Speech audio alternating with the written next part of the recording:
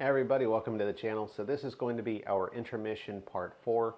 We are now finishing up with the journey phase, and now we're going to start into what I call the your new home phase. So at this point, we have already pretty much got you here in the Philippines. You're currently staying at a temporary lodging. This is a place that you're going to be living while you look for your new home. The next phase goes into that whole portion of you're going to go out, you're going to be searching for a new house, apartment, condo, wherever it is you're going to be living. You're going to be checking all the areas. Once you find a place, you're going to be going through doing all of your lease agreements, figuring out your homeowners association stuff if there's any of that involved, getting to know your barangay area.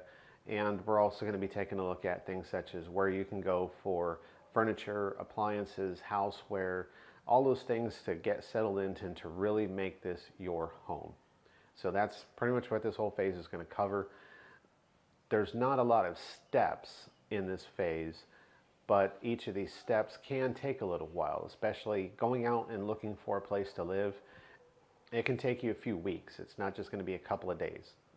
If you really are lucky, yeah, you might find a place in a few days, but I would still just kind of shop around just to make sure 100% you're getting the best deal, because you don't want to go in and sign a lease agreement and then 3 days, 4 days later drive past another place that's twice as good for half the price and you're kind of screwed.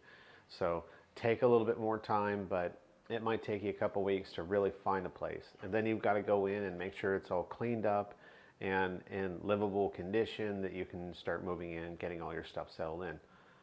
So each of these steps might take a little bit of time, but there's not a lot of those steps. So that pretty much is going to be what we're moving into.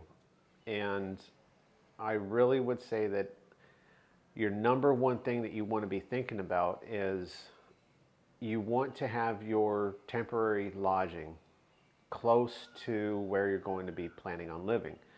There's a couple reasons for this. One is because it's going to be so much easier for you to just get out early every day and go around, start looking around, seeing what there is for places that are available. If you are talking to people, landlords or whatever, they're mentioning places, it's very easy for you to just drive and take a look at places real quick, hop around. But on the other side of it too, if your temporary lodging is in the area you're planning on living, you're going to have that opportunity that for the next week, 2 weeks, or even 3 weeks that you're out searching for a place to live, getting settled in and all that. You're still in that area. You're getting to know your way around the area. You're getting to know the different shops, the restaurants, just that environment. So you're getting a little bit more, getting used to where you're possibly going to be living. That's going to be really useful because while you're out doing your searches for apartments, you can also kind of be taking some time to figure out where are the different hardware stores, appliance stores. You're going to be able to spend just so much time in there. You might start finding some of these little restaurants in the area that you might like to continue going to. So staying closer to the area you're going to be living in, it's not just a convenience factor for being able to quickly go back and forth and around looking for a place, but it's just going to give you a little bit more time to get used to that area itself and getting accustomed to what is going to be your new home. So that pretty much will cover this little intermission, and we'll just start going into the next videos of how you're going to be actually looking for your place to live. Thanks.